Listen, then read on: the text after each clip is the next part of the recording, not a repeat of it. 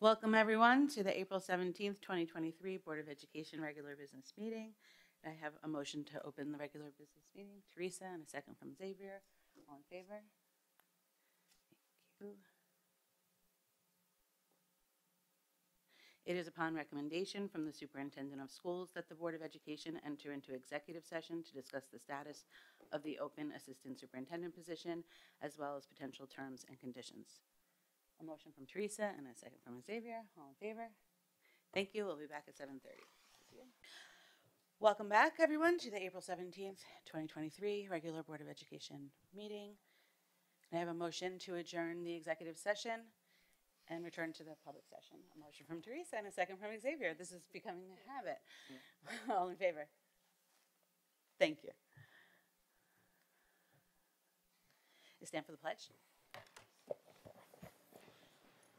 I pledge allegiance to the flag of the United States of America and to the republic for which it stands, one nation, under God, indivisible, with liberty and justice for all.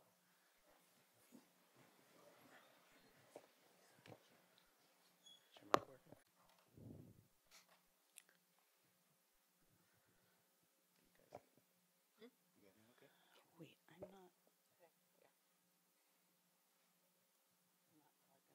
Hold on. You're in the public side. Hold on.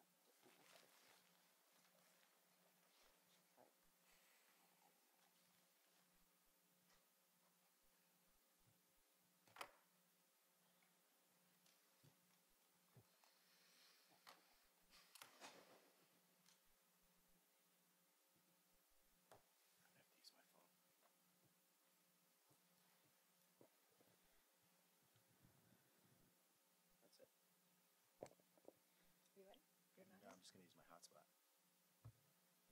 I'll share. I hotspot my phone. Okay. Sorry about that. It is upon recommendation from the Superintendent of Schools that the Board of Education approve minutes from the meeting of the Huntington Union Free School District Board of Education dated April 10th, 2023. A motion from Michelle and a second from Tom. Any questions on the minutes? All in favor?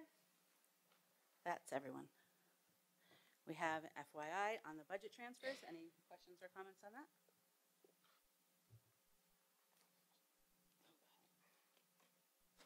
Sorry. It is upon recommendation from the Superintendent of Schools that the Board of Education approve the attached warrants, which were certified for payment on April 12th, 2023. A motion from Xavier and a second from Kelly. All in favor? That's everyone. That brings us to board member communications and announcements. We were just here a week ago, so there shouldn't be too many, but Michelle. I have one. Mm-hmm. I want to congratulate the inaugural Blue Devil Girls golf team on their first win last week against West Babylon. Super proud.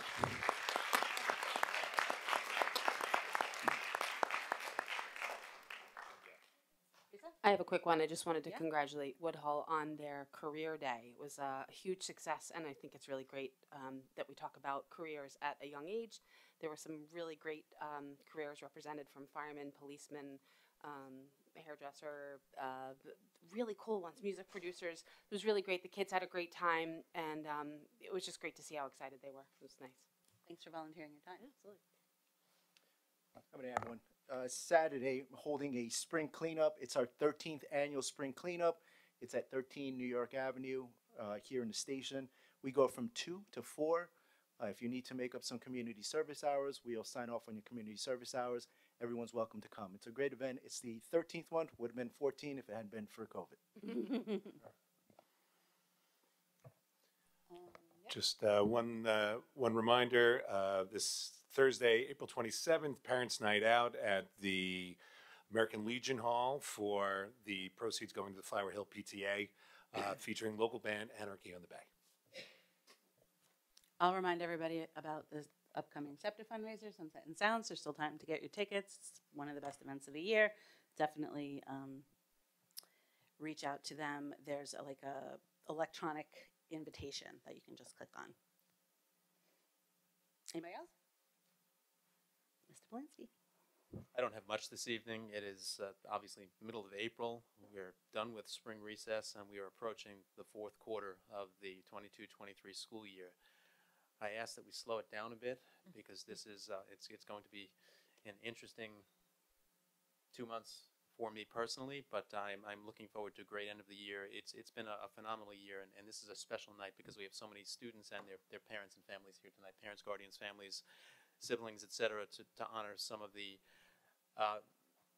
beautiful children that we have in Huntington for so many fantastic accomplishments. And this is the time of year where those end of year celebrations begin, and we're all looking forward to them.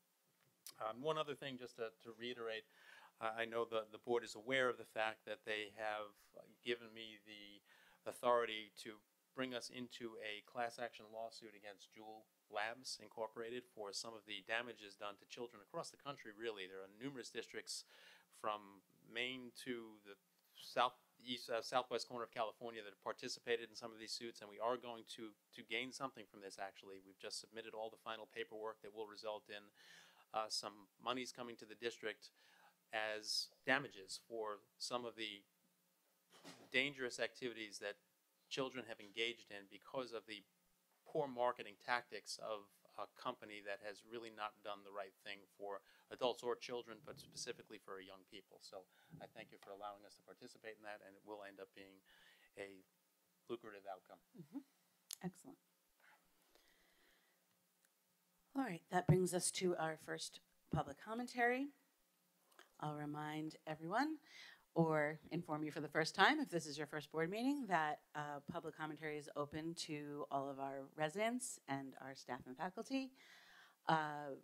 You have 3 minutes to speak. When you come up, please identify yourself and your affiliation with the school district. There's a form to fill out, just with your name and address and some basic information. You may speak on any subject. We ask that the first subjects be on those items for discussion and action, and then with time remaining, we usually allot 30 minutes for any other topics other than personnel matters or matters that involve naming any particular students. So at this time, I'd invite anyone up that wishes to speak. There is another opportunity at the end of the meeting to speak, but if you'd like to speak now, please just come right up to the podium.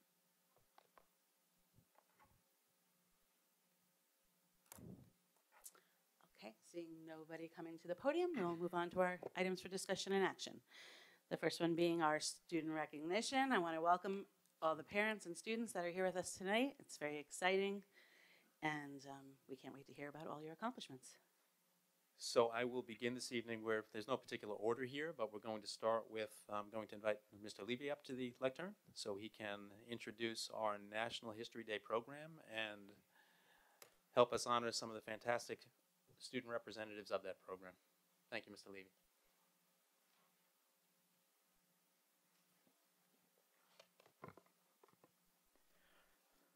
Okay, so Huntington students once again did a great job representing our district on Sunday, March 26th at Hofstra University at the regional competition for History Day. In fact, several students from Huntington High School and Findlay were featured on the News 12 segment that they ran that Sunday evening, highlighting the contest. So that was kind of a special thing. That Tuesday afternoon, the virtual awards presentation was posted, and we had 3 projects placed and 1 project receive a special award. We will be sending 2 projects to states, and states will take place at the end of April. We're very proud of all of our students as they competed against almost 600 students and over 350 projects from across Long Island. And here are our winners. I hope everyone's here tonight. So if I could ask Ruby Hoffman to come up, if Ruby is here. That's great.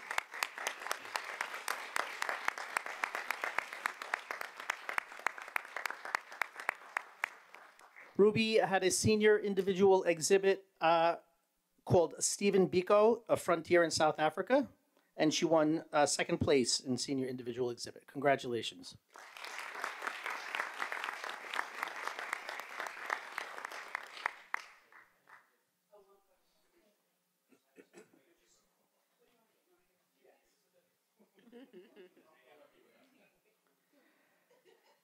Our second recognition tonight is a group. And these students came in second place in senior group website.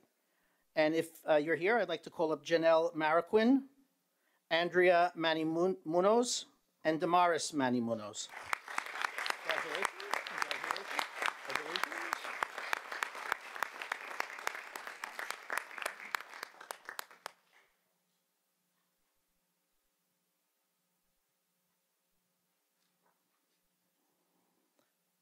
Their project was Que Viva Mexico, Chicano movement.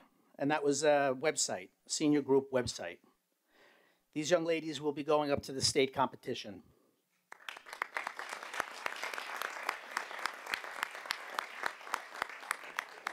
As will Ruby. Ruby's going to go up to the states as well. Okay, the next group I'd like to call up is Hillel and Shayna Linker. If you're here, come on up.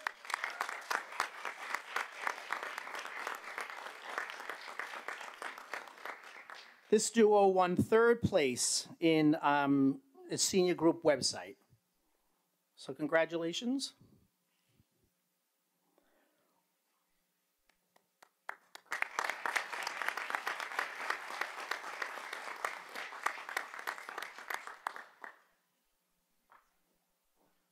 Their project was on a topic very special to me, Taiwan, China's island frontier. And the last group to be recognized did not place, but they received a special award. Is Jessica Bree and Haylene Torres here?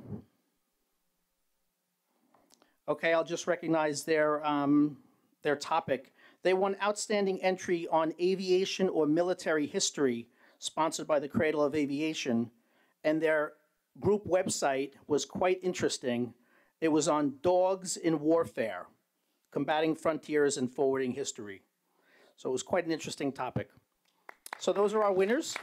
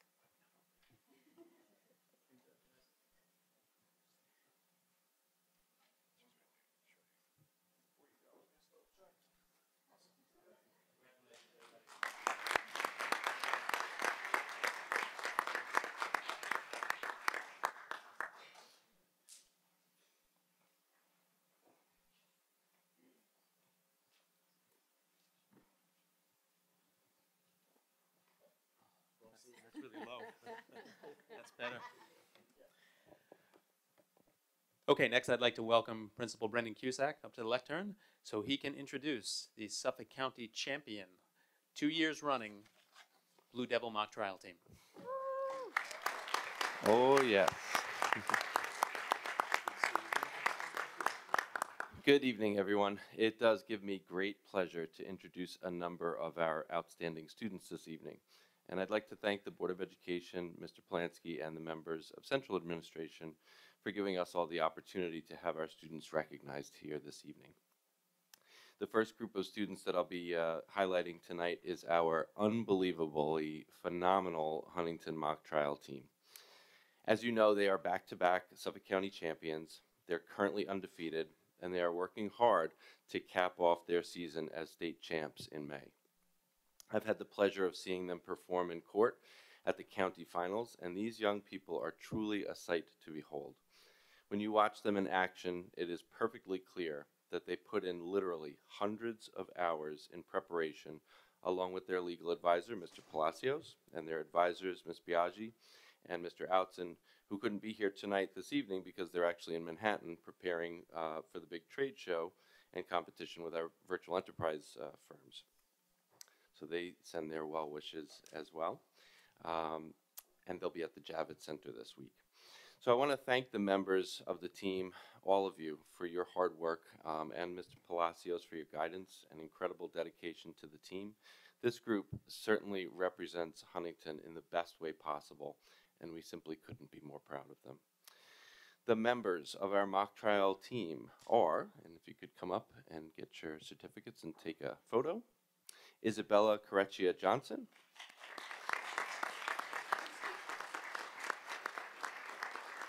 Lindsay DePine,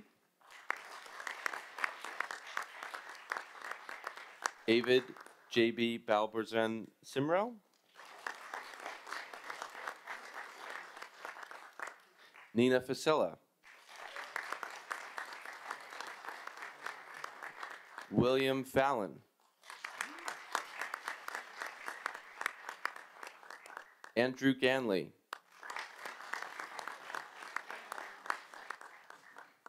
Vincenza Garofalo, Erin Hanlon,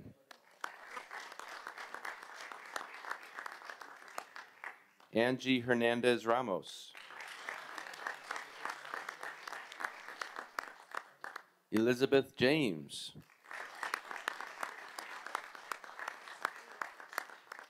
Hillel Linker,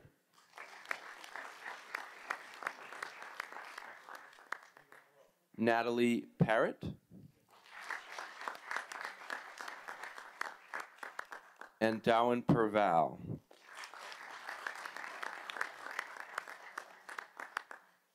You guys are just awesome. Really awesome. So congratulations and good luck at the States. Oh yeah, absolutely. Come on up. I mean, there's a microphone here. How would you keep them away from it, you know? Thank you for all you guys are doing.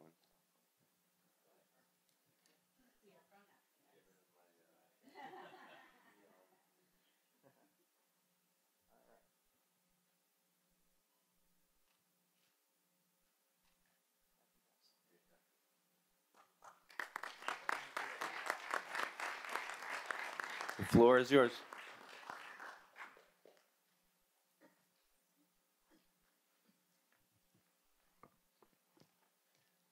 Good evening. My name is Angie Hernandez Ramos, and I am the president and captain of the mock trial team. I would like to start off by thanking the Board of Education as well as our district for all the support and aid that you've given us. I'd like to also introduce you to a fellow member of the mock trial team, Nina Fashilla. Good evening. My name is Nina Fashilla, and I'm a sophomore captain on mock trial. We also thank the coaches, Ms. Biaggi, and teacher advisor, Mr. Outson, and of course our incredible attorney advisor, who I think you guys might know, Mr. Xavier Palacios, who goes above and beyond, coaching us to be our absolute best in and out of the courtroom. We gained many newcomers this year, but after spending countless hours practicing, we were able to secure our spot as the 2023 County champions, placing us in the top 8 teams in the state. As a highly involved student, I can state with absolute certainty that this is one of the most special programs that I've ever had the privilege of being a part of. The connections formed throughout this experience is truly unlike any other.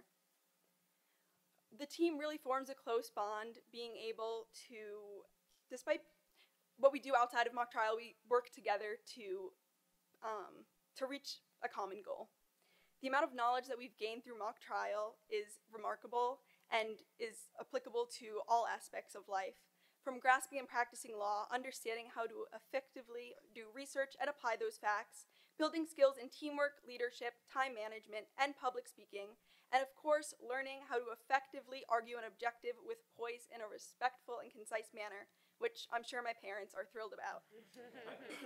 I have so much to owe to this exceptional program, and I couldn't be more grateful to be a member. I could go on, but thanks to mock trial, I've been taught how to deliver my point within a time limit. So now I'd like to introduce our extraordinary senior and president, Angie Hernandez Ramos.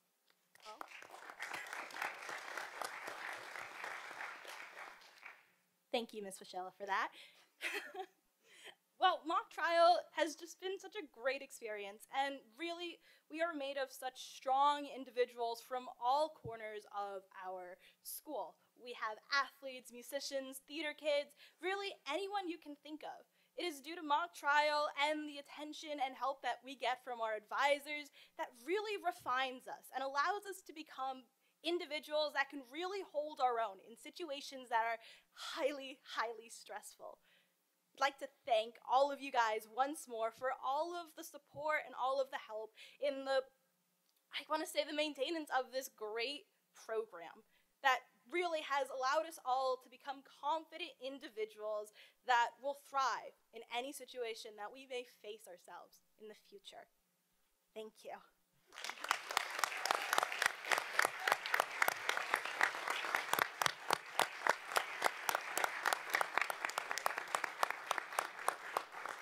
I know I speak for all of the board when we say best of luck, or as we say in the theater, break a leg, at the state championships. Moving on. Congratulations once again, folks. Okay, next I'm going to invite, I think he's still here, our athletic director, Mr. Hoops, to the lectern to introduce some of our fall and actually all of our fall and winter all-state student athletes. This has been a transformation of sorts over the past couple of years in athletics. We've added a number of new programs, and obviously through mock trial, through National History Day, through many of the other things that we've been doing through the years, and some of which are new over the past few years, trying to provide our students with as many opportunities and choices as possible. And I have to thank all of the folks who are running these programs and working with our children for making that happen. So I thank you all, and thank you, Mr. Hoops. We'll begin with the Huntington's 2 Suffolk Zone Award recipients. The Suffolk Zone chapter of the New York State Association of Health, Physical Education, Recreation, and Dance recognizes 2 individuals from every Suffolk High School's graduating class. The award criteria involves achievement in phys ed and health, overall academic performance, outstanding character and leadership in classes and during school-wide activities. Our first recipient is Gianna Fort, who's been on the high honor roll during every academic marking period throughout the 4 years of high school. She's a New York State Scholar Athlete. She's in 3 separate academic honor societies. She's participating in the school's career internship program. She served as captain of the soccer, basketball, and lacrosse teams, won awards in all 3 sports, volunteered as a youth coach, collected food for donation to the Helping Hand Rescue Mission, participated in a holiday gift-giving initiative for children from struggling families. She's done it all. Stony Brook University has recruited Gianna to play on its NCAA Division I lacrosse team. She plans to study health science. Gianna Fort.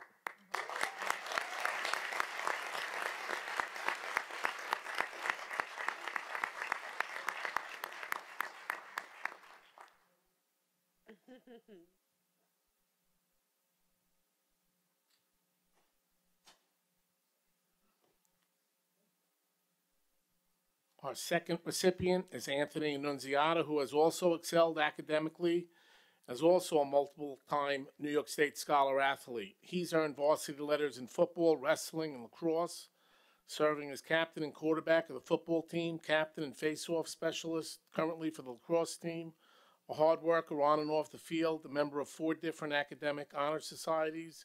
He also has been on the high honor roll throughout high school. Volunteered to help the homeless and the hungry through a variety of charitable organizations. Yale University has recruited Anthony to play on its NCAA Division I lacrosse team. He plans to study economics. Anthony Annunziata.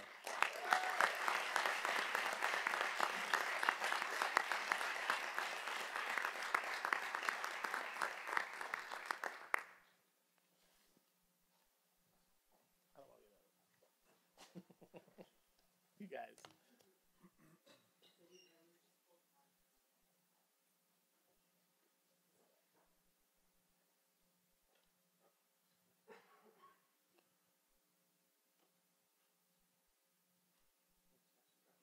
Thank you.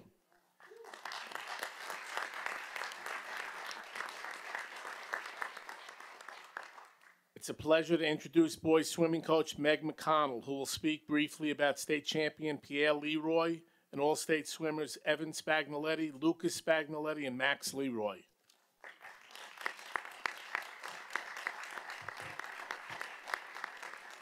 Hi. These are our amazing boys. In a funny twist, I'm sure you could tell by their names, they're related.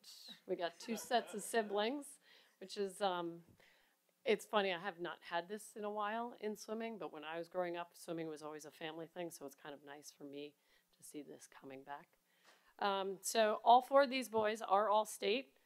They, at our Suffolk County Championship, they took second in the medley relay, went up to states, and took eighth, so that made them all state. Max, you'll see there's another funny family thing. Max took fifth in the counties in the 500 free, just put that in the back of your head. Lucas took fifth in the 100 fly. Put that in the back of your head. We go upstate. Not only did we have the amazing relay team, but Evan and Pierre swam in individual events. And so in a funny twist, Evan crushed it in the 100 fly. Something funny going on here. He ended up taking second in the county, but he was fifth in the state in the 100 fly. I'm sensing a theme. And then Pierre, of course, just crushed his 200 free, got second in the state, which made him all county, all Long Island, and all state. But then towards the end of the meet, everybody's favorite or very least favorite event, the 500 free, Pierre came out state champ, and that he's also amongst all his other honors is All-American consideration time. So you notice they both did the 500. There's a whole family thing going on here. Evan has just committed to UPenn. Pierre is off to Loyola. So now we're down to just these two brothers to hold up. And I have bright hopes. And we thank you for supporting us. I've been involved in this program for 30-something years. I appreciate that now not only do you continue to support us, but you let us honor these boys in front of everybody. So thank you for that.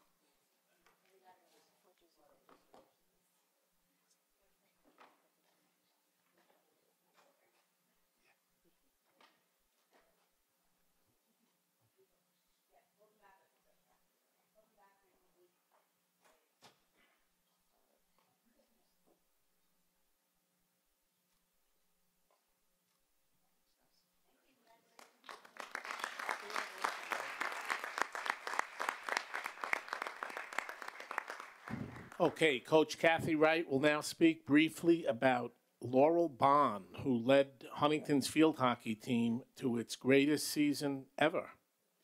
She's an all-state player.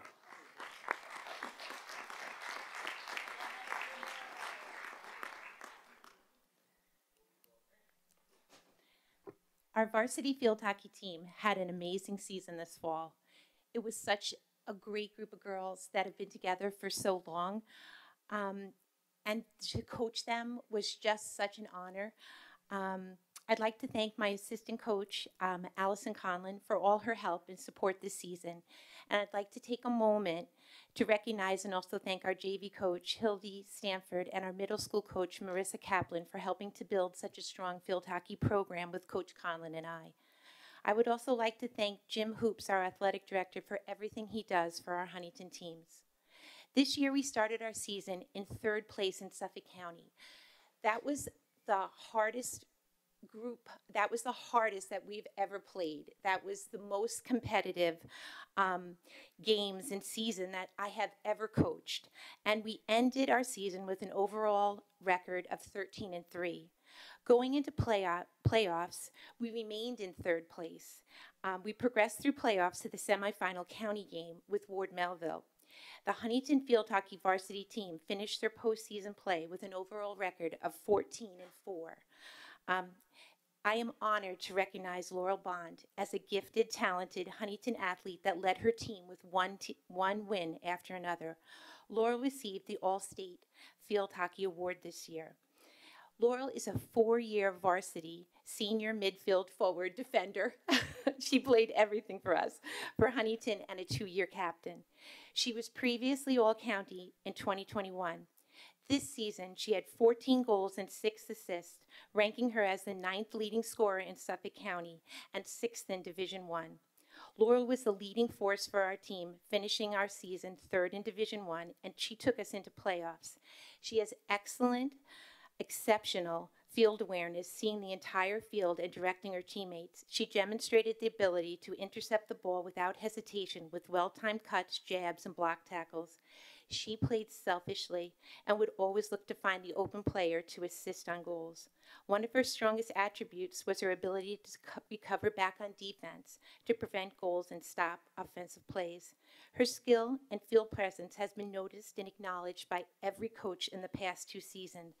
Laurel is the heart of our team, and she is continuously self-reflecting and challenging herself to improve each game. She left everything out on the field. And as we entered into playoffs and faced 2 very competitive teams, Smithtown West in the 2nd round and Ward Melville in the semifinals, Laurel was a dominating force. Laurel's powerful stops on the defensive corners allowed us to hold Ward Melville to the score of 0-2. Previously, in years that I have played Ward Melville, we have been 0-6, 0-7. For us, that was tremendous. That was amazing. And Laurel played to the last whistle. Along with receiving the 2022 All-State Award, Laurel has made the 2022 All-Northeast Region 2nd team. She received the Defensive Player of the Year 2022. She received the Exceptional Senior Award at the Suffolk County Field Hockey Award Dinner. She made the 2022 National Field Hockey Coaching Association High School Academic Squad and was recognized as a Scholar of Distinction. She made the 2022 National Field Hockey Coaching Association High School Impact Senior Team. She played in the Senior All-Star Game for Suffolk County 2022, and she's valedictorian for her class. Laurel is such an exceptional athlete that Huntington High School was so lucky to have. Coach Conlon and I are so proud of all her accomplishments. It's been such a joy to coach you, Laurel, for the last 4 years. Congratulations, Laurel, on such an impressive field hockey career for Huntington High School. I will never, ever forget coaching you.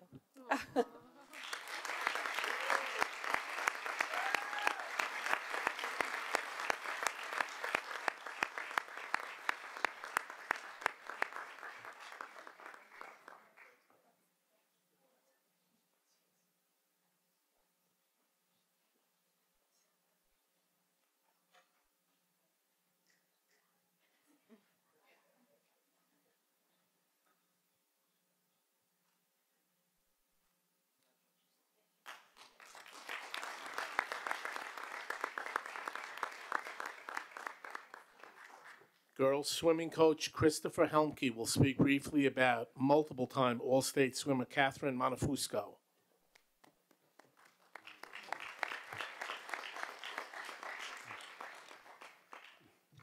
Good evening. My name is Chris Helmke. I'm a teacher in the district, and I've been the girls varsity swim coach for quite some time now.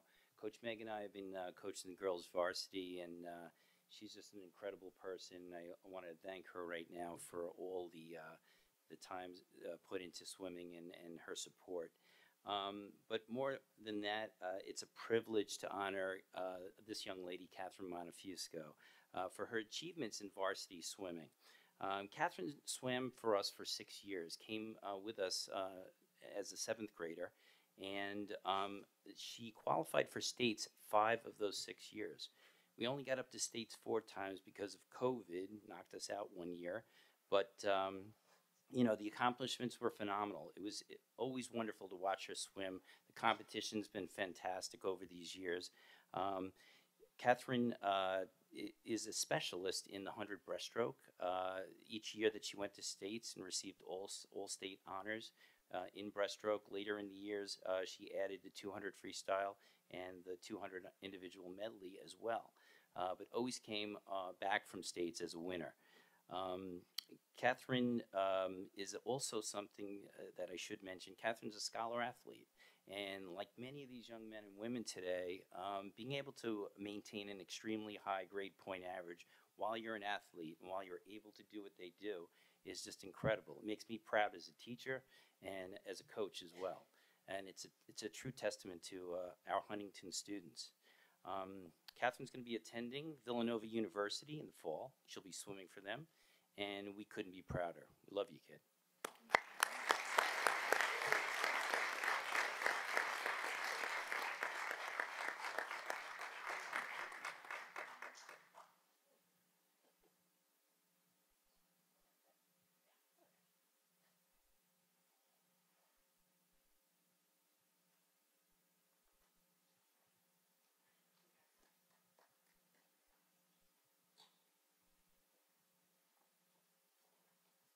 Last but never least, our boys track and field coach, Ronald E. Wilson, will speak about his state champions in the 4x400 meter relay.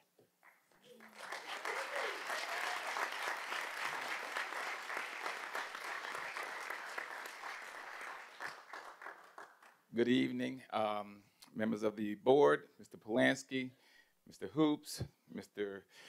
Cusack, everyone who's here. Thank you for all the support you've given us down through the years, and especially this year. These young men have done an extraordinary job for us here in Huntington. It was said best, actually, on Miles Split's Instagram when they said track and field runs through Huntington on Long Island. So that's because of these young men right here in front of you. We really didn't have a great league tournament.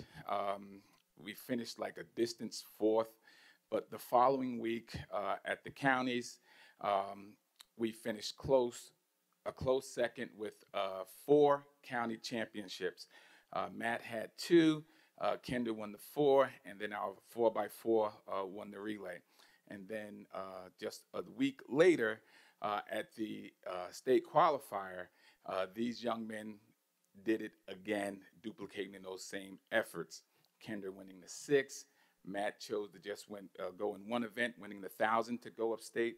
And our relay also captured a victory as well. Now, with the 4x4 relay, what's so great about it is that you actually have 2 alternates that you can have, because when you are like Huntington, we have kids doing multiple events. And so you allowed these alternates to run in the trials. And Ryan Centino did a phenomenal job for us here, helping us to get to states. And he ran as an alternate. And another young man, Johan Fajardo, who's not here tonight, he also ran as an alternate here in the counties and also at the state meet. So again, these young men have done an extraordinary job for us. They won the 4x4 state championship. And then a week later, at the Nike Indoor National Championship, they won the sprint medley relay, which consists of 2 people running 200, 1 running the 4, and Matt running the 8, which was a tough race for him. None of these things would be possible. Yes, I'm there as the coach, but the backbone of this program is our assistant coach, Coach Eli Acosta. Please give him a round of applause.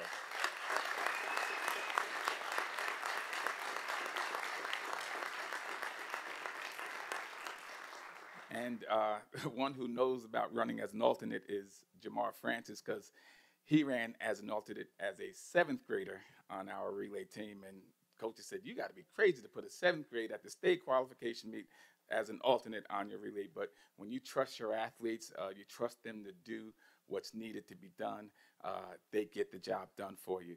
So congratulations to each of you. Kendra is heading to Malloy College. Matt is going to the University of Rhode Island. Jamar is going to still be here for another year with us here in Huntington, thank God. And then Ryan is heading to over here to Suffolk Community College, and we are very proud of these young men. And again, we appreciate all the support you've given us down through the years. Mr. Polanski, it's been a great ride with you during your tenure. You have quite a few state championships and indoor championships from track and field that you can have and say proudly. Thank you.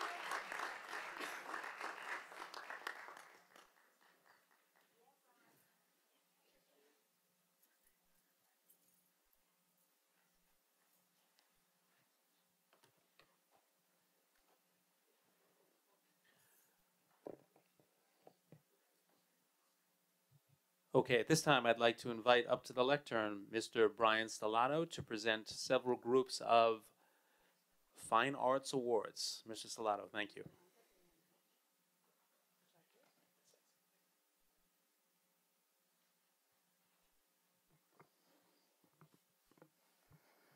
Good evening, everyone. First off, I'd like to thank all the members of the Board of Education, Mr. Polanski, Central Administration, for taking the time tonight to recognize some of our wonderfully, amazingly talented young artists here in Huntington. We're going to do this in 3 groups. We are so fortunate here in the community and in Huntington to have multiple professional arts venues and organizations that both we can collaborate with, but also can give an opportunity for our students' work to be featured in a professional setting. And that's just one of the many things that makes, and we're seeing so many of them tonight, one of the many things that makes Huntington such a wonderful community. So what I'd like to do is bring up the first group all together, and then I'll tell you a little bit about Long Island's best. We are going to call up 5 young artists here. If you are here, please come up. Deanna Augustine, Azy Franciscovich, Annika Galvin, Sebastian Ramirez, and Sophia Tyne.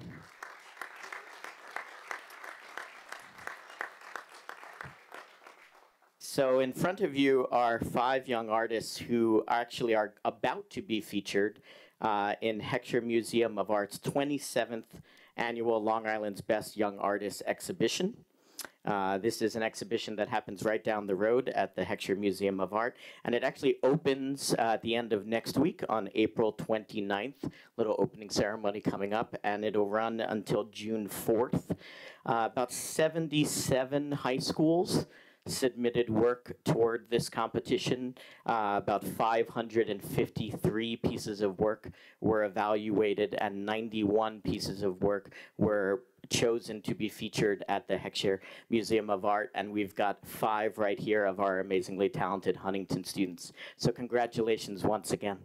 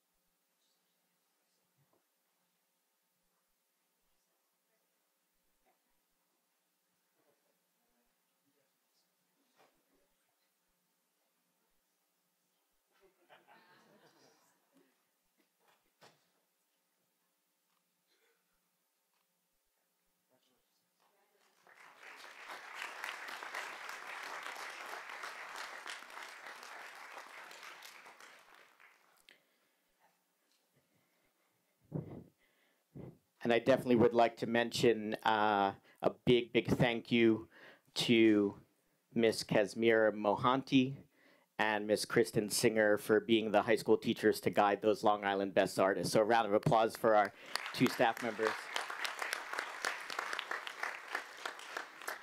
Okay, next up, we're going to be calling up a group of 7 high school artists that are our high school High Arts Showcase participants that actually happened last month over at the Huntington Arts Council down the road on Main Street.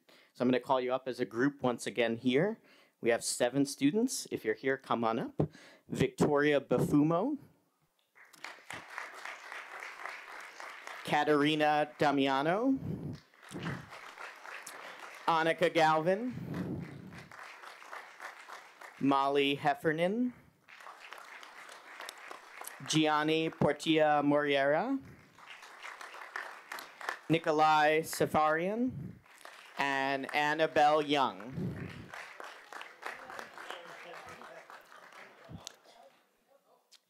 Oh, here comes Annabelle. Annabelle, fresh off the golf course, yes? Yes. So just to tell you a little bit before we take our picture about the High Art Showcase, Mr. Cusack and Mr. Polanski and myself had the privilege of getting over to the gallery on Main Street a few weeks back. This is a High Arts exhibition on Main Street Gallery. The show ran from March 17th through just yesterday on April 16th. And I do want to take a moment and mention all of the art teachers at the high school, our amazing art staff that helped to guide our artists and guide their work. We have Kim Valerio, Pam Pavard, Kazmira Mohanty, Heather Swan, Kristen Singer, Ayala Jetta, and no end, actually, that's everybody. So please, round of applause for these students.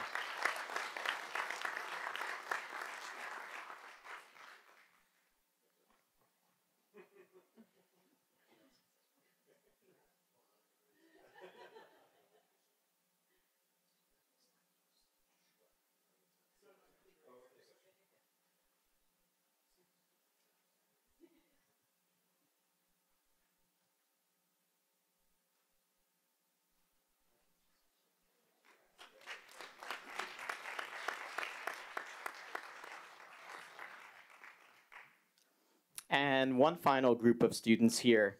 And I have to give a very large shout out to Miss Jessica Sims, who is our 7th and 8th grade, one of our 7th and 8th grade art teachers over at Findlay Middle School. But Miss Sims runs our studio art program at Findlay, and she is doing amazing, amazing work with our students and preparing them to enter our art program at the high school. And she came to me with an opportunity for students at the middle school level to hopefully get their work featured in a professional setting. And I believe this is the first time in quite some time that we have middle school student artwork shown in this type of way, similar to what we've done for years at the high school. So I'm really excited to acknowledge these 8th grade students and these artists who will be making their way up to the high school. So let me call you up as a group. I believe we have 8 students.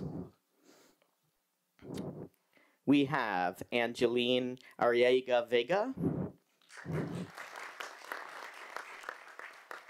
Anya Galeski, Kate Gordon, Jordan Gross, Veda Gross, Talia Hayden, Leah McManus, and Natalie Posada.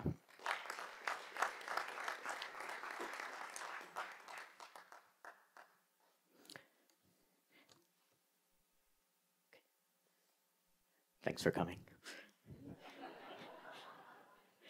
So just a little additional information here. This is Findlay Middle School 8th grade studio art students who had their work chosen for exhibit at the 2nd annual Middle and High School Student Artists Juried Show at Flower Field in St. James. Their artwork was on display from March 4th through March 30th. These were their charcoal and graphite still life projects, and it really was amazing to see their work shown in this professional setting. So congratulations once again, and congratulations to Ms. Sims.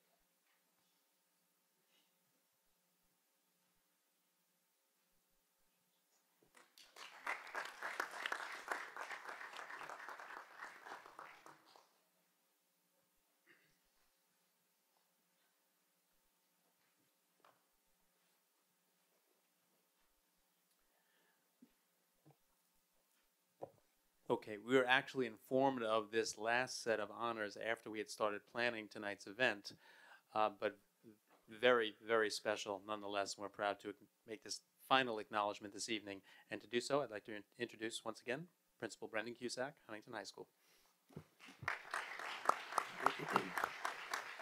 Thank you. My next duo that I'd like to introduce are two sisters who are consistently making an impact throughout Huntington. They are Andrea and Damaris Manny Munoz. You've already seen them, so come on up.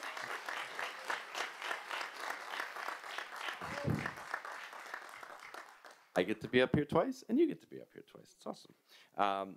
These two students are receiving the Students Building Bridges Award from the Jewish Community Relations Council of Long Island, and that's during the Holocaust Remembrance Day commemoration, which is later in April. This is for their community work in bringing people together and serving as true role models in Huntington. Damaris and Andrea have shared their time, effort, and skills for many years with the Helping Hand Rescue Mission, and they serve as mentors in our New World Club, in addition to the many activities, musical endeavors, and sports in which they are involved in at Huntington High School. These juniors simply do it all, and they do it every single day with the biggest smile you can imagine. We appreciate that. I appreciate that. And I'm so proud of you guys and everything that you do and the way that you represent Huntington. I'm so happy that you're receiving this honor tonight and also later in April. Thank you, guys.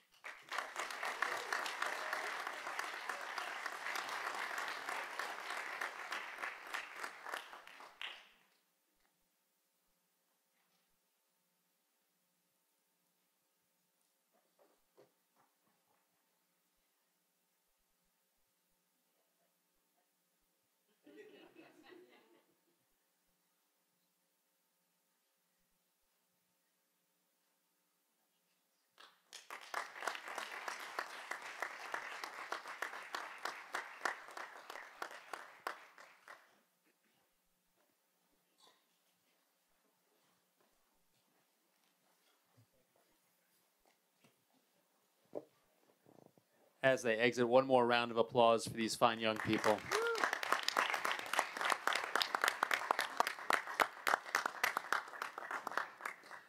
Was fun. We'll take a 2-minute recess just to allow everybody to move out. I know there's homework to be done tonight.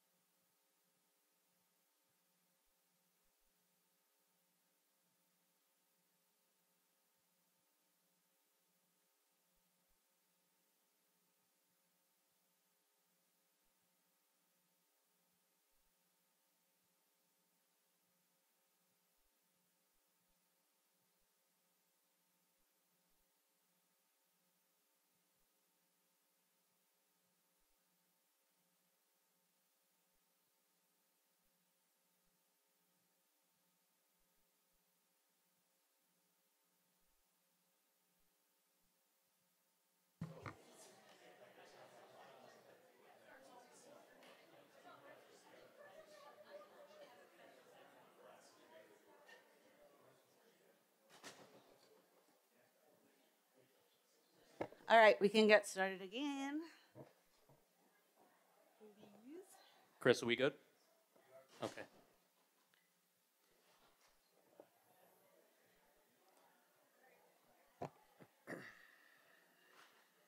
So I should start talking? Okay. That brings us to our second item for discussion, which is the 2023-24 school district budget and property tax report card. Take it away, Mr. Polanski.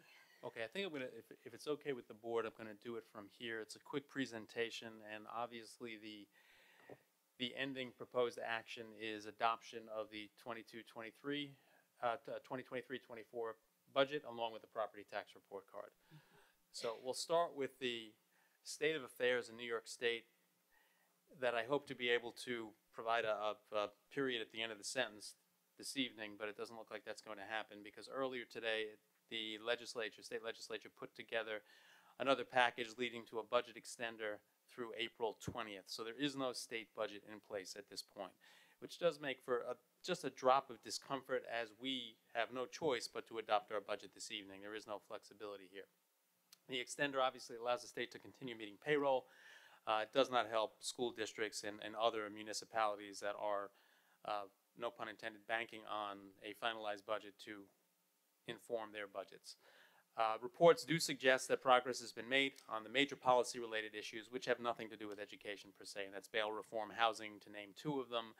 The primary educational issues that lie in the balance, as indicated here, the charter school cap, the executive budget proposal had a premise that would extend that cap or increase that cap. The high-impact tutoring set-aside is a package of monies that's attached to the foundation aid increase that school districts received. For us, that's about $400 and something thousand out of about $4 million that we would be required to direct in a high-impact tutoring manner, and right now that's under discussion. The Senate and the Assembly both recommend removing that set-aside. It remains to be seen whether it will be removed or they'll find some middle ground between what the governor proposed and the zero that the two houses proposed. The other piece that lies in the balance is universal free meals that has not been decided as of yet. So we do expect, based on the fact that the extender is only through April 20th, my hope is, I'm not going to say my expectation is, my hope is that this budget at the state level will be decided by the end of this week. So that said, this is what we're recommending for 2023-2024. This is unchanged in summative form from the presentation made at last week's board meeting. So you can see the 2022-23 current numbers, current budget that we're working with right now. The recommendation in the third column right in the middle, budget 146,347,091 with a tax levy of 113,711,800. The budget-to-budget increase, which I'll highlight again on the next slide, is 2.36%. The tax levy at 0.88%. That follows a 0.00% tax levy increase last year and a 0.33% increase the year before that. And listen, I know every penny counts here, and I also know that taxes on Long Island are exorbitant. But if you look at us in comparison to some of our neighboring districts on Long Island across the state, we've done a very good job of managing our debt and managing our expenditures while still very carefully managing finances so that we can offer our children the opportunities that you saw presented to you this evening and then some. The assessed valuation, interestingly, we did receive some information at the end of last week that was a little bit concerning, but how concerning, it's very difficult to tell. Each year at about this time, I asked Dr. Acker, and I should have mentioned this earlier, I apologize, Dr. Acker is out ill this evening, that's why she is not here, and this would actually be her final budget adoption meeting, so she was not happy about not being here this evening. But I asked her to reach out annually to the Town of Huntington Assessor's Office to grab an average residential assessment for residential properties in the Huntington School District. That number came in on Friday at $3,357. That's not an assessed value of a home in terms of its market value. That's the number that's used to calculate a tax bill. Usually we're in the $3,400, $3,415 area, so that number was a little bit lower than expected. And I bring that up now because we've projected an assessed value, a flat movement from the $44,851,997 that is in place, the actual number for this year, and the projected number for next year. We left it unchanged. It's not a number that we get to manipulate or negotiate. It's a number that will impact the tax rate one way or another. We do not expect it to venture far from that 44,851,997, but based on looking at a lower average assessment on the residential side, it is possible that may fall lower. It's possible it's unrelated because it doesn't include anything about commercial properties. But again, that does not impact our budget. It does not impact our tax levy. It will, that assessed value at the end of the day, we receive that sometime in October. It will determine the actual number on the tax bill. Whole nother collection of problems that come with the fact that we don't gather our taxes here. The town does not collect our taxes until after the school year begins, which is the reason we have to take out or sell tax anticipation notes to cover some of those expenditures until we receive the tax levy or the taxes from our residents. But again, that assessed valuation number is not settled until October. And the rest of it is all summative in nature. So again, we're looking at a 2.36% budget-to-budget increase from this year to next year and a 0.88% tax levy increase, and that also matches the tax rate expectation or the increase expectation, primarily because we're leaving that assessed valuation number flat for now. Which is the same on the next slide. Correct. And there are your numbers in summative form. Moving through this quickly, I presented a version of this during the last meeting as well, just some of the things that we consider as we plan a budget each year, and once again, I've done it before, I'll do it again, thanking the principals, the directors, all of the various budget managers, as we call them throughout the district, that start back in September, at the end of September, beginning of October, looking at their current year's budget and looking at what they believe they're going to need or project their needs for the following year. And we go through many iterations of departmental budgets that allow us to get to the point where we are today. So we're always looking to align with our district mission, core beliefs, annual goals, looking to support. There's a slew of new courses, another slate of them to be presented shortly this evening. New programs, K through 12, that we're very proud to have developed in consultation with our staff here. Just particularly in the wake of the pandemic, we're looking to, at the very least, maintain class sizes, and in some places, depending on where, which school, and what the grade levels that are rolling up look like, possibly reduce class sizes, enhance our multi-tiered student supports and response to intervention programs, district facilities based on a 5-year capital plan. Most of that is reflected in our capital proposition, but there is a transfer to capital in the general fund as well.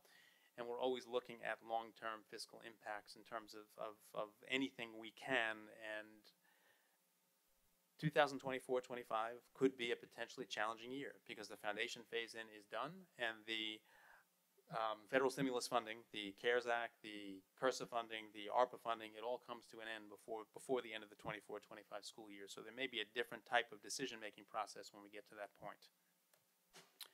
So some of the notable additions, not to read them to you, but staffing, we spoke about that a few meetings ago.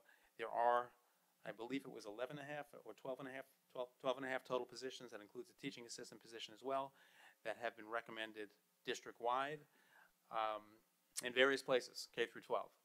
Buildings and grounds, and there are reductions as well in some areas, but just to give you a sense of some of the more costly additions, a construction manager. This is something we're going to need this summer, primarily because our district facilities director is retiring, and we have a slew of work being done across the district this summer, which is shortly to be approved and ready to go.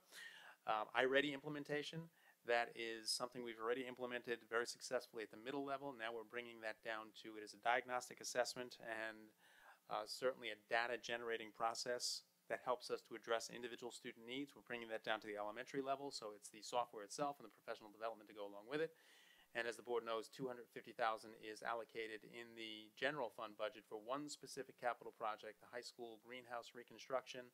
And if all goes as planned, depending on how this state budget ultimately turns out, we would receive the state aid on that back, state aid back on that during the first year following. Typically, it's a multi-year amortization process, but we get about the 40% return on that investment the following year. So in sum, what's going to be on the ballot on May 16th? The 23-24 budget is proposition number 1. Budget is always proposition number 1. Proposition number 2 is the capital reserve appropriation, the capital proposal. And again, just a reminder, those projects are funded via monies that are already in a number of building improvement fund or capital reserve accounts. This is money that's there, but by law, we require voter approval to release those monies for the capital projects that we have on the proposition itself. The fact that the money is there, there's no impact on the levy, there's no impact on the tax rate, there's no impact on taxes at all. If these projects are not approved, we must put the money right back into the capital reserve accounts. The money cannot be used for anything else. In that, we are proposing a tax levy increase this year, as below 1% as it may be. If the voters do not approve a budget, there is a contingency budget that has to be built. It has already been constructed. Just some of the things that impact school finances, district finances, when a contingency budget has to be adopted. We have to pull out equipment purchases. We've got to remove the bulk of professional development and conferences. We've got to remove most contracted and consultant services. We've got to adjust the percentage components of the three-part budget, administrative, capital, and program. We have to restrict public use of school buildings and grounds. These are not our rules. This is what goes along with this type of budget. Reduce use of reserves and appropriated fund balances, revenue sources, some of which we have in our budget as we speak. So we would have to reduce the current budget by just over 1.2 million, and that includes 769,000, just short of that, in equipment. And this is what it looks like in tabular form. And you'll also notice, even with a contingency budget, there is a 1.55% budget-to-budget increase, and that increase is reflected in other revenue sources. So the fact remains that even though there is no increase in the tax levy because of the other revenue sources we're banking on, there would still be an increase in budget from one year to the next. But we'd still have to reduce from our current proposal the 1.204607 million. And proposition number 2, this is a repeat slide from the previous presentation on April 10th. Just again, list out the projects that are included on proposition number 2. Primarily from our 5-year capital plan, but also inclusive of 2 wants, and that is the Finley Science Classroom reconstruction and the installation of lighting on the new turf field, which is actually on the slate to be approved, the field itself, bid award on tonight's agenda. Mm-hmm. As I mentioned, the two asterisks there. Number 1, the $250,000 for the replacement of the aluminum framing of the greenhouse at the high school. That is not in this proposition. It's actually in the general fund, and we did that by design because we anticipate being allowed to put one $250,000 project in the general fund and get the full aid back the following year. That's in the current state budget proposal.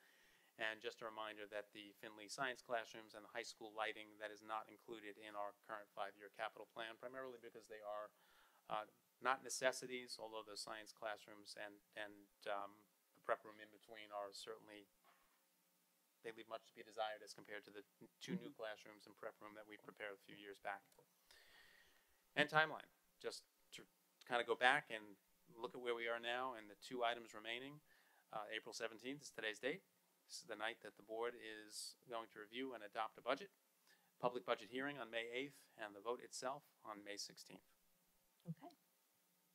So before we make any comments or ask any questions, I'm going to ask for a motion. It is upon recommendation from the superintendent of schools that the Board of Education adopt a budget for the 2023-24 school year in the amount of $146,347,091 to be placed on the ballot for May 16th, 2023 annual vote and election. It is further recommended that the Board of Education approve the associated 2023-2024 property tax report card. A motion from Bill and a second from Tom.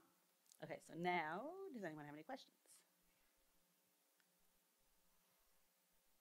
Okay. Well, I'll just start off by thanking Dr. Acker and her team and Mr. Polanski, and I am confident that Mr. Hender and Ms. McCoy had a hand in the budget as well, along with all of the other administrators, the principals, the directors.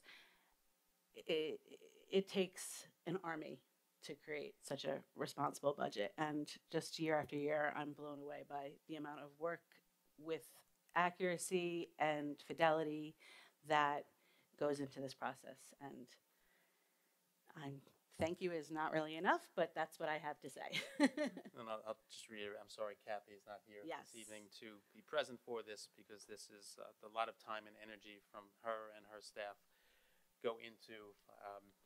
It's very difficult to do this when you have so many things going on at the same time, and I can speak for myself as well, but you know, sometimes I know we've got to put ourselves in a position where you have to look at the numbers in uninterrupted fashion, and you know, it's a process. And as you mentioned, Army, everybody in this room this evening, and all those that work with them had a hand in this. So I think it's a very responsibly constructed budget. I think it addresses the needs of our students and our families here, and it's something we can be proud of. Anyone else? All right, then, all in favor? That is all in favor. Thank you. Very much. Thank you.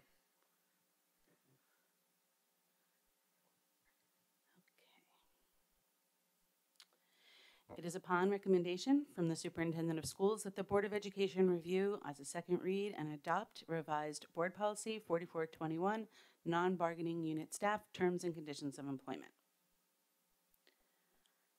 All right, I'll take a motion from Teresa and a second from Michelle. Questions? I think we discussed it last time pretty thoroughly. Okay, all in favor? That is approved. Thank you. That's everyone. Ms. McCoy. It is upon recommendation from the Superintendent of Schools that the Board of Education approve CSE, CPSE submissions as delineated. A motion from Bill and a second from Teresa. All in favor? That's everyone. It is upon recommendation from the Superintendent of Schools that the Board of Education adopt the attached district shared decision-making plan revised for the 2023-2024 school year. A motion from Kelly and a second from Xavier. Since the draft plan was reviewed and adopted by the board in March, we received some additional feedback that consisted of the following: clarifying language, we removed an appeals process that was not required, and we added 2 sections titled Means and Standards for Evaluating Improvement and State and Federal Requirements for Parental Involvement, which are required by regulation. They're minor changes to the plan, but we wanted to have it updated and prepared for rollout in the 23-24 school year. Thank you for refining it. Does anyone have any questions about those changes? And all in favor? That's everyone.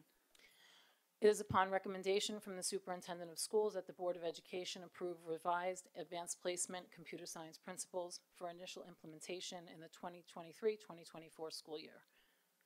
A motion? Michelle, and a second from Teresa. So this AP Computer Science Principles course was already approved this winter for rollout in the 23-24 school year. After attending a conference with Siena College, Dr. Grassani, our computer science teacher, Mr. Wagner, and I took a deep look at the costs, benefits, and curriculum that varied between Siena and the Project Lead the Way curriculum that we were considering for the introductory college level computing curriculum. The benefits to partnering with Siena are huge. It's a dual enrollment course, so they can have college and or AP credit at $200 per course. Free and reduced lunch students get the college credit at no cost. We have access to free curriculum. There's a community of other computer science teachers, which for Mr. Wagner, who is the only computer science teacher at this time, many districts are in the same situation, where if you partner with Siena, you have this whole network of teachers that you can now collaborate with, communicate with, get ideas from. So he's very excited about that opportunity. Free staff development, access to many new resources, weekly lesson planning, projects, professional development for our teachers once a month. I could go on, but it's really a great opportunity, and we thought it far outweighed the thought of using the Project Lead the Way curriculum. So we wanted to move forward with this with your approval. Great. I just, as a general note, I'll just say that I appreciate that even though you had something done and in the books, that you know, were open to looking for something even better and saying we want to make it better and improve it even before it starts. So I find that admirable. So I just wanted to mention that. Two items in a row like that. Yeah. Thank you. Yes. Anybody else? Questions? I just wanted to make just a quick statement here. Having the dual enrollment program for the with Siena, perhaps if there's a moment where students are trying to get credit for this particular class, give it an opportunity that this is a regular college credit. Perhaps if a university or college is not accepting AP credits for whatever reason, they're kind of covered on both ends, correct with this? Absolutely. Yeah, that's amazing. Yeah. That's a great job. We couldn't pass it up. Yeah, no. And you're probably aware, but in the course proposal attachment, there is a list of those benefits, public view, so. All right, then, all in favor? That is everyone. It is upon recommendation from the Superintendent of Schools that the Board of Education approve instrumental methods for initial implementation in the 2023-2024 school year. A motion from Xavier and a second from Michelle. So this is very exciting. Mr. Stellato brought this to our attention, and we thought it was a great idea. This class will give our students a chance or a second chance to be part of our wonderful instrumental music program in Huntington. Our numbers have been, a bit lower since COVID. We've had some students that may have had an inability to get to early morning rehearsals, and maybe they have not played their instrument for the last couple of years. So this opportunity allows students to begin playing their instrument every other day in a lesson setting, so they'll progress quickly. They'll reach a certain level of proficiency by the spring concert, and will be able to perform at the 7th grade band concert and spring concert, of course. The 7th grade spring concert, and then be placed in the 8th grade band the following year. So this really is a second chance at picking up an instrument and getting involved in our instrumental music program. It's amazing. I don't know if you probably did think of this, but I'll just say it publicly anyway.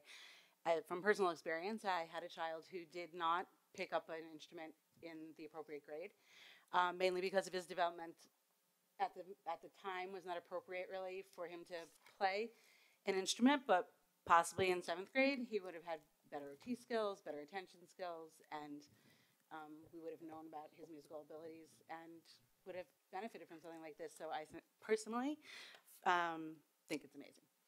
And this would replace their general music course, so it's not an increase in staffing. So it really is a win-win for kids, and we expect some good numbers in this class starting next year. Fantastic. No pressure, Mrs. Salato. Just to throw in the fact that Mr. Stellato has really been working extraordinarily hard to look at the schedules and how we structure rehearsals at all levels so that we can maximize participation. We had a big problem this year, and it was a good problem to have to a degree, where we had so many more children participating in the early morning programs that we had to redesign transportation to be able to accommodate all of them, and that's effort right there. We appreciate it. We're growing, and that's a good thing. All in favor? That's everyone. It is upon recommendation from the Superintendent of Schools that the Board of Education approve visual journaling for initial implementation in the 2024-2025 school year. A motion from Teresa and a second from Tom. Visual journaling is a reflective process that involves exploring concepts, ideas, and thoughts to understand and create personal meaning. Through visual journaling, students of all levels of artistic ability and experience will gain greater skill and knowledge in using a variety of materials, mediums, and techniques with an emphasis on experimentation and personal expression. Students will critique their own work and the work of others, provide peer-to-peer feedback, and reflect on both their written and artistic work to hone their skills. Students will also learn bookbinding techniques and create a variety of journals that will be filled with their own art.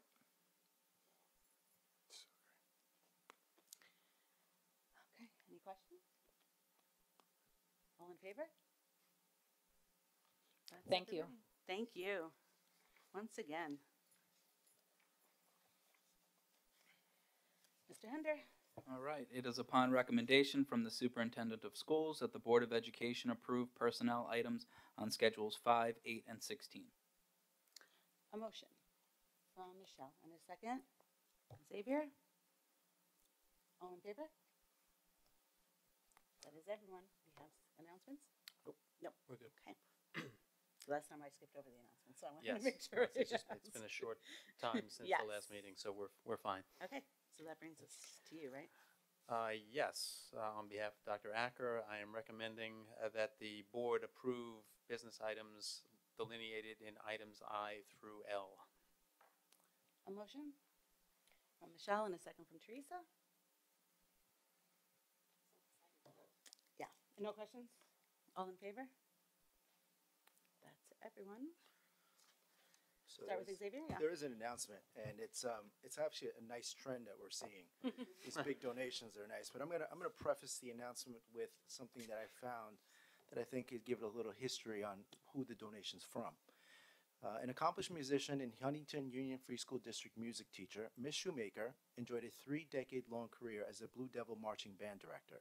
Miss Shoemaker's love of music and her talent was inherited from both sides of her family when they were music educators and opera singers. She saw her first parade at age 4 and fell in love.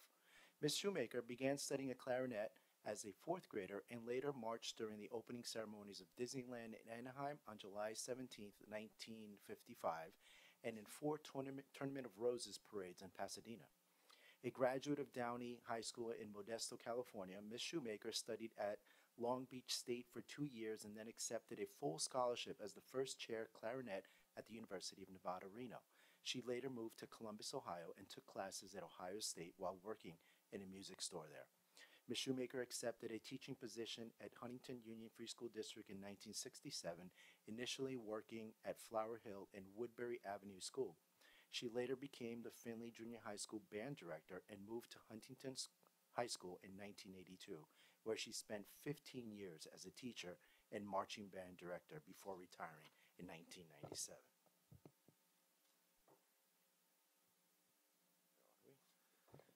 And now to the announcement, the estate of Linda Shoemaker would like to donate $120,250 to establish the Linda Shoemaker Blue Devil Scholarship Fund in memory of Miss Shoemaker, a former Huntington teacher. This scholarship will provide financial support for students pursuing a degree in instrumental music education.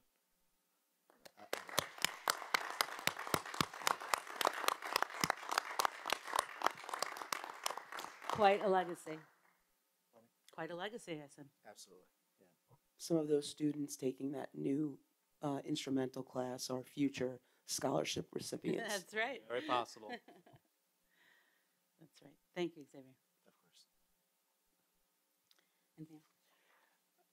Just pleased to announce, you're looking at it, but we've all, as school districts, had some difficulties with the short staff at the Office of Facilities Planning at the State Education Department. So we've pushed hard to make sure that our capital project proposals architecturally, on an engineering basis and on a fiscal basis, have been approved, and that is in fact what has happened. So this evening the board has, thank you for accepting the bid awards for the last year's voter approved projects, the turf field at Huntington High School, the roof replacement at both Huntington High School and Jack Abrams STEM, and the parking lot reconstruction phase 2 at Findlay Middle School. Those will occur on a timely basis. Very exciting. Yes. Thank you for your advocacy in that area. I'll leave it at that. Yeah. Okay. That brings us to our, oops. Sorry, we just awarded the bids. When are each of those projects expected to start? This summer. This summer. This summer. Right. These are voter approved Yep, in yeah. May of 2022. But I mean, So the contractors were all ready to go. correct. So We had everything prepared for this moment, but unfortunately, until we have the building permit in hand, there was nothing we could do to award the bid. So we had everything lined up as far as we could go legally, and then fortunately, we were able to get the final step completed. So that also means to all the community folks that we're going to be down the field for the summer, right? It'll Yes. be torn up. That's correct. Yeah. Well, that area, yes. Correct. For sure. Are we anticipating a completion date at all for those signs? I can't give it to you off the top of my head. Assuming all goes as planned. I think there was some increases in cost as compared to last year, but manageable and still where we need to be in terms of being under the budgeted number. Unfortunately, the land required no remediation, which certainly helped matters. But the exact time frame, we're going to do it in as quick a time frame as possible, making sure the job gets done right. And this will include, obviously, some drainage and conduits, et cetera, that have to go along with it. So, thank you. All right, so that brings us to our second public commentary. I won't repeat the rules. If anyone would like to come up, say anything. If you're not sure of the rules, I can let you know, but you have 3 minutes and really any topic other than personnel or something related to a student. Okay, I see nobody, right? Oh, did you want to come up? Just come up to, I'm sorry, just come up.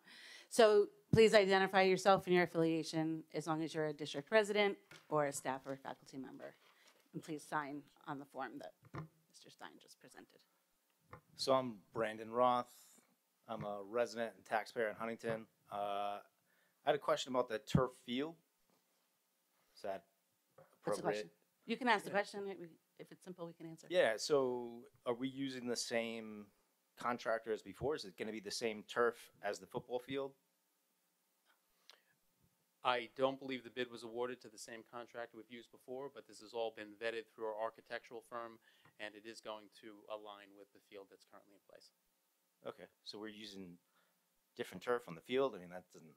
Well, it's not different turf in the field. And I don't want to frame this as a conversation, but you can see the bid award and all the specs that go with it on the item on the agenda tonight.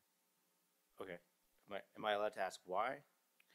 That's not the question for this evening, but you're welcome to call the business office tomorrow, and they can. When we go to, I will explain it to you. When we go to bid, we are obligated to accept the lowest responsible bid. So there is a legal obligation to accepting a bid that results from a process like this. Okay. Because it's a public bid. Okay.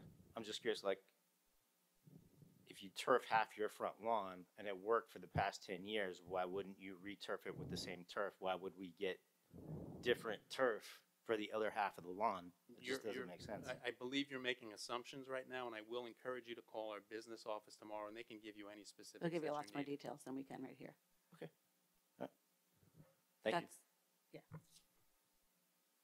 At the district, at the central office.